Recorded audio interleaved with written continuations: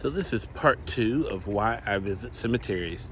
Today I am not at a cemetery, but I like spots like this as far as history sites and outdoor sites and nature sites go, because this small creek that runs under the bridge here, that's my car up there at the park, this small creek feeds into Nonconna Creek just beyond our line of sight here.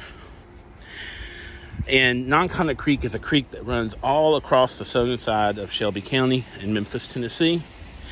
This site, across Nonconna Creek, not this particular site, was host to no less than 70 prehistoric sites that we've identified in records in the 70s and 80s, many of which are destroyed, bulldozed over.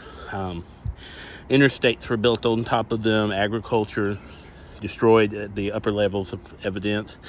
But it goes to suggest about the passage of time in burial sites. And it's always something I think about when you realize that for 1,000 years people have come to get water, that people have lived, that people have celebrated.